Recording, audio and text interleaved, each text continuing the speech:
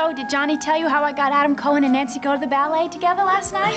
Little John's favorite shirt. And he's torn it right up the back. Maeve, aren't you interested in this? Well, it would be untruthful for me to say that I wasn't interested, dear. But on the other hand, I can't say that I approve. Well, I not only got them to go together, but I got Adam to feel sorry for Nancy. Why would you do a thing like that? So he'd want to rescue her. Oh, you know how a man feels when he thinks a woman has a problem. Oh, yes. Frank and I were discussing it, and he said the reason that he got attracted to me in the first place was because he felt I was a damsel in distress. Ah, hello, darling. Johnny said I'd find you up here. Hello, Delia. Hi. I need a couple of minutes to talk to Maeve. Alone. Oh, sure. Dear, we can finish our little talk later if you'd like. Okay. Meanwhile, I think I'll go by the hospital and see if I can find out what happened last night with Dr. Cohen and you-know-who. Yes, that'll be fine. You do that. Have your little visit. I'll see Maeve later.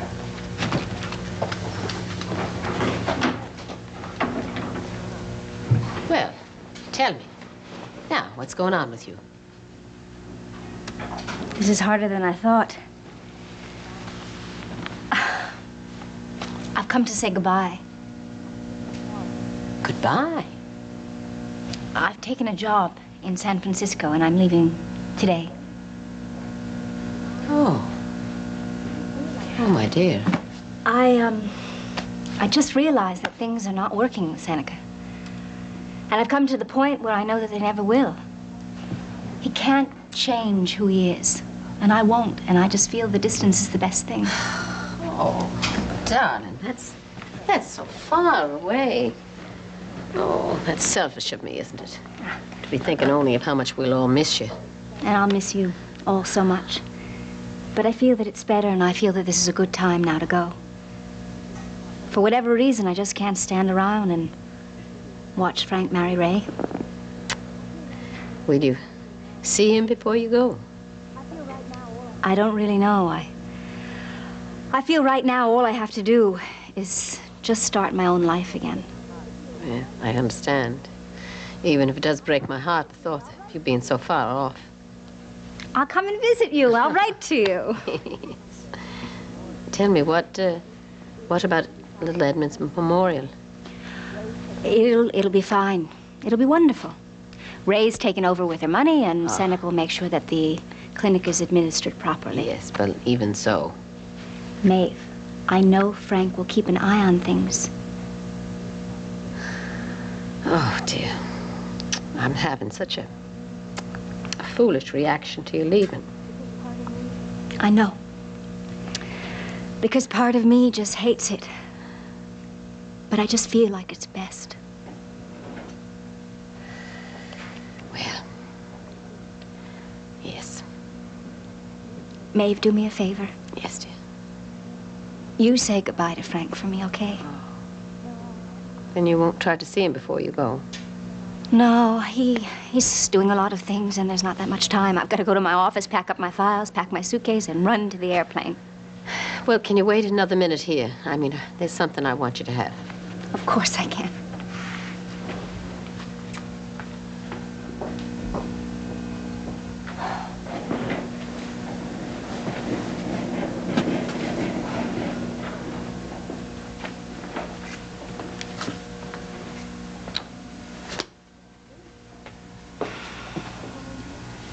Jillian.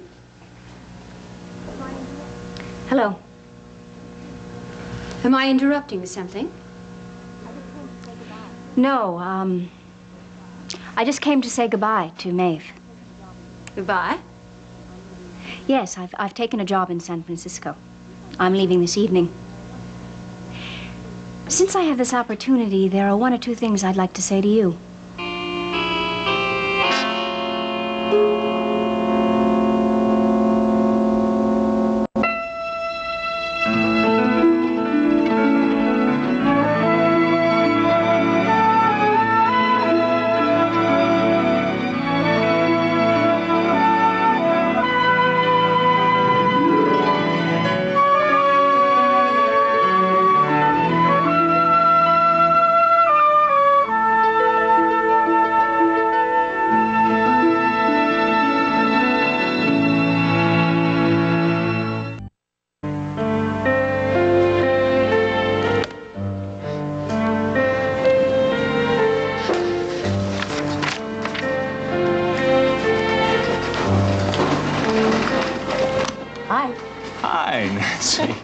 was just thinking about you.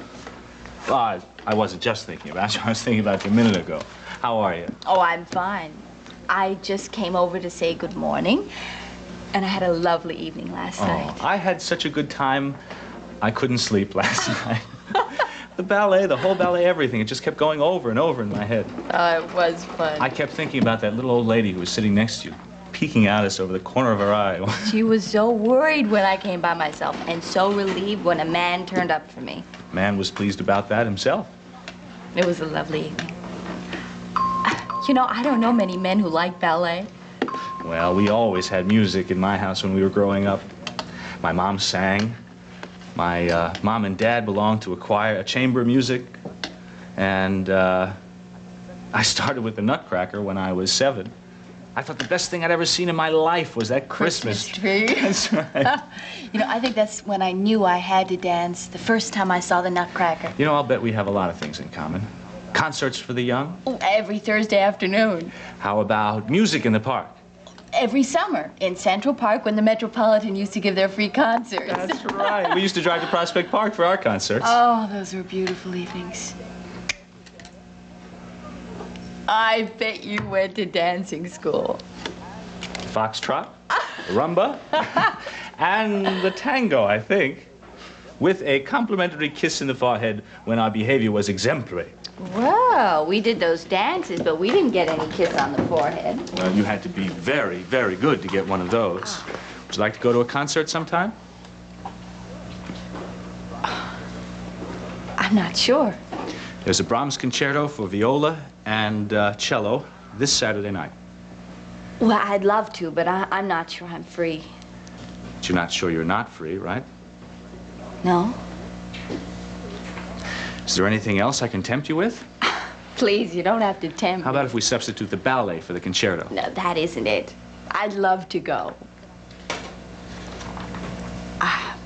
But I'm afraid I can't. I'm sorry. Well, I'll just have to ask you again sometime. It was just a thought. And a very nice one. Thank you. Well, you are exemplary companion for any musical event.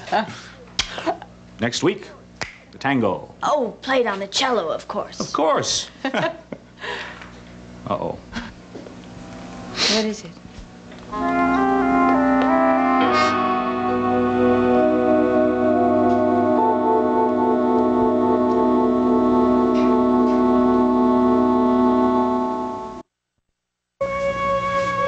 I'm sorry to hear you're leaving.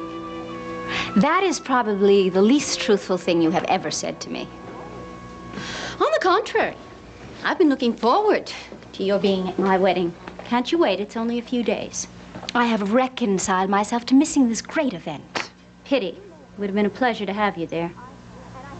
You may have persuaded Frank to marry you. I have. And I have no doubts that you will get him to march down the aisle. He'll walk down the aisle because he wants to. I have known him for a great many years. And if there is one thing that I'm absolutely certain about, is that being married to a political, powerful mistress is not what he wants. I think I've managed to be exactly what he wants for about 18 months now. Well, living together is one thing. Marriage is something else entirely. How profound. You're not going to be able to keep him. You're going to lose him. That is your opinion. No, actually, it is the opinion shared by a great many people who know Frank Ryan better than you do. His mother. All the people that love and understand him know that he is more than a political creature. And he is much, much more than a man in search of home, hearth, and slippers. I know him, Ray. And I know his family. I know the values that he lives by. And you're suggesting that I don't? I am suggesting that the other parts of his life, his religion, his family, his home, his sons, all the things that make up who he is, you could care less about. We are getting married in part to give little John a home, and once we've done that, we will provide him with a brother or a sister or both as soon as we possibly can. Oh, it must be hard work pretending like that. I love little John. And can't wait to have a baby. Frank wants children. That is enough for me. Oh, for heaven's sakes, what do you think is going to happen anyway? You know you could care less about children and the domestic scene. How long do you think it's going to take Frank to figure that out? Then what? It will be a happy marriage, Jillian. No. He will be unhappy, and you will too. Why don't you just go and find somebody who can give you what you want? Who knows you? I have done exactly that. No. And we both know that's not so. You know, I'm really glad I had this opportunity to try and make you understand that you are not fooling me or Maeve or anybody else. Fooling me about what? Oh, Ray, I didn't know that you were back in town. Well, we just came up for the day. Well, fooling me. Who's fooling me? It was nothing. Maeve, I have some last-minute wedding details that I do want to go over with you. Maeve, I've got to run. But, excuse me, Ray, for a minute. Darling, I want you to have this. Oh, Maeve.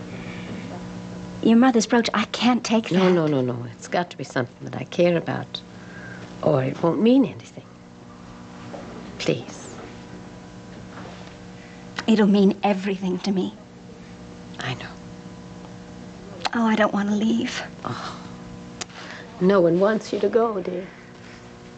You know, I have to. I know. I want you to find a wonderful life in San Francisco and somebody wonderful to share it with. Thank you. Thank you for this, and thank you for a whole lifetime. Oh, Maeve.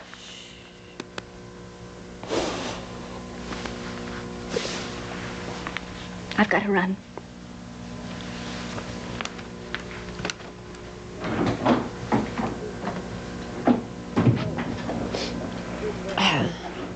Ray. Yes. Did Francis come here with you? I mean, to New York? Yes, he did. Well, do you have any idea of how I could reach him? I'd like to speak with him. Well, I'm afraid he's in conference right now, Maeve. Well, do you know when it'll be over? You know, I really don't. It could last all day. Well, is there any way for me to get a message to him? Well, I could try. I'd appreciate that, please. I really want to talk to him as soon as possible. Of course. Let me see what I can do.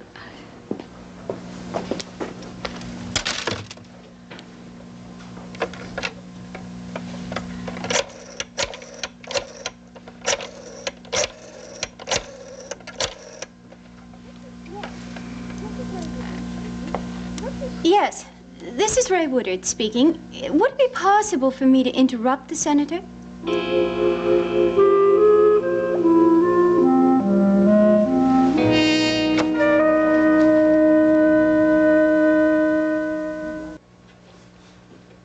Want me to stick around or get lost? Get lost, please.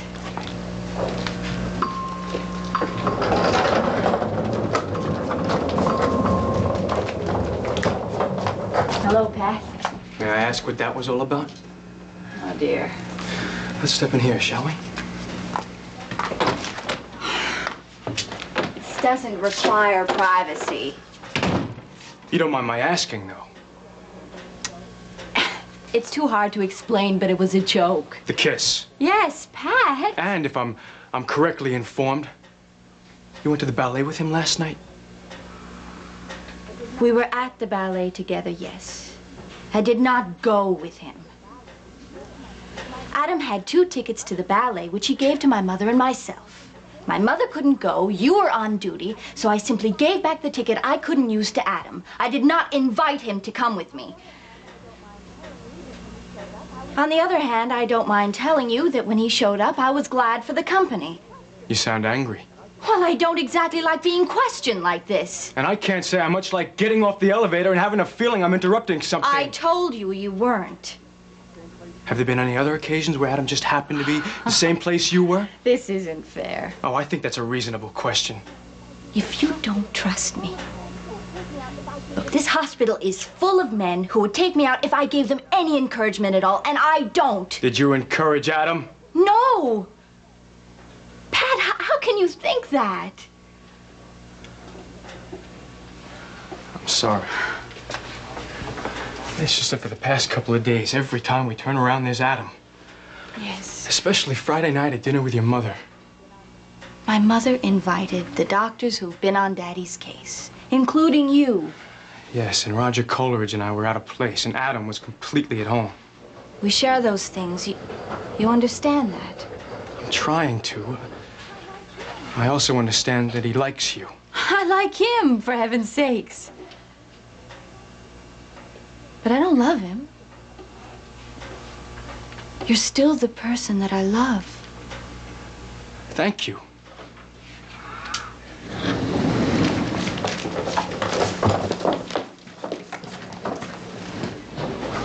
I only wish it hadn't been necessary for you to say still love me. As if it's a condition that's approaching an end. I didn't mean it that way. You know what's bothering me, don't you? A silly kiss. It hasn't anything to do with it. I love you. So much. I believe in you, and I believe in us. Yes. But I'm not at all sure we can preserve that, Nan. You won't consider marriage... And neither should you. Then how do we go on? Carefully.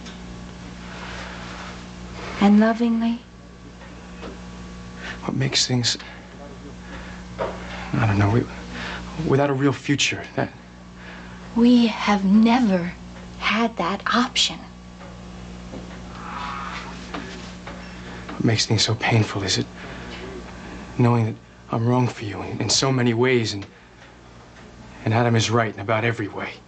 Except he's not the person that I'm in love with. I'm in love with you. Why can't you understand that? Why isn't that enough? I don't know. But I'm having a lot of trouble with it. I wish you weren't.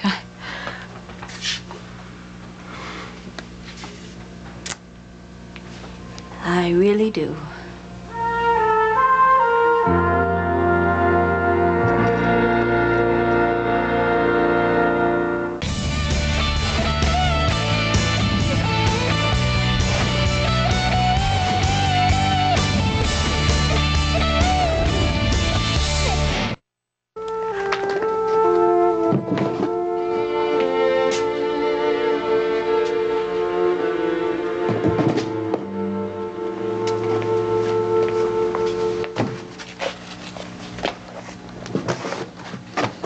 Is there anything I can do to persuade you not to go? Please stop. I don't want you to leave. We can't be other people. I can't be somebody else, and neither can you. I'm willing to try.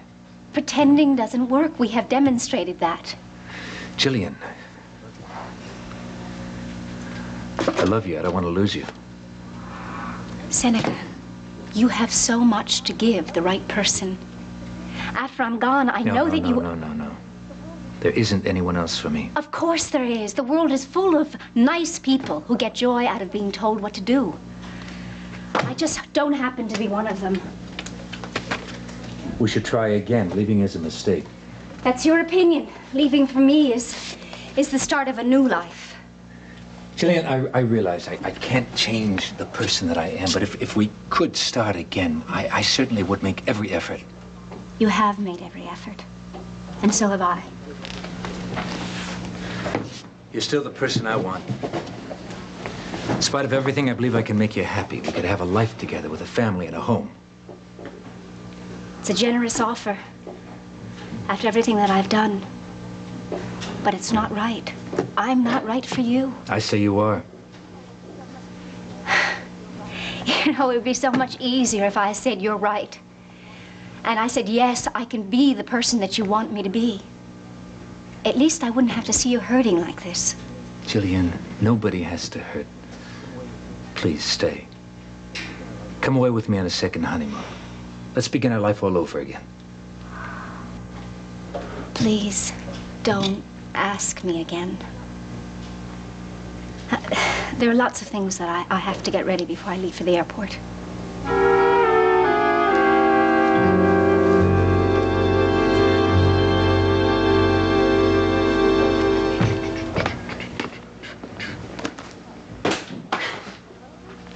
Hi, there you are. Hello.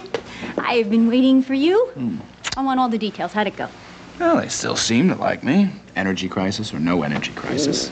Intelligent people. So do I.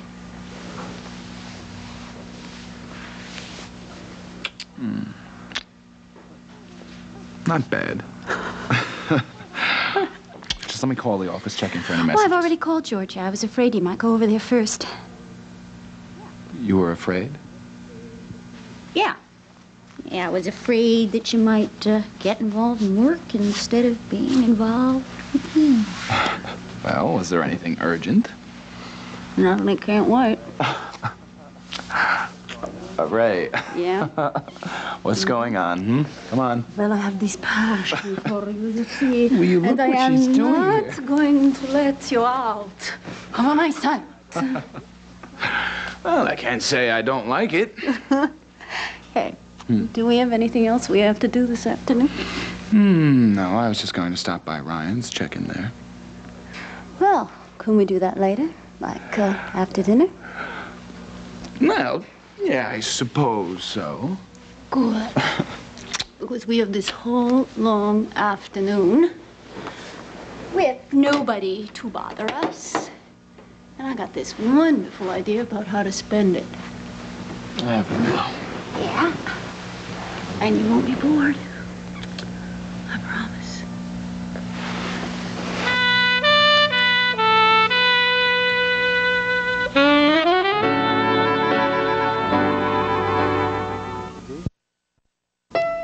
This Sunday, Breakfast in Bed's taking a daycation, so One Tree Hill's taking over. 5 hours of cute couples with major love troubles. Make Sunday your fun day. One Tree Hill Back to School Marathon this Sunday from 8 to 1 on SoapNet.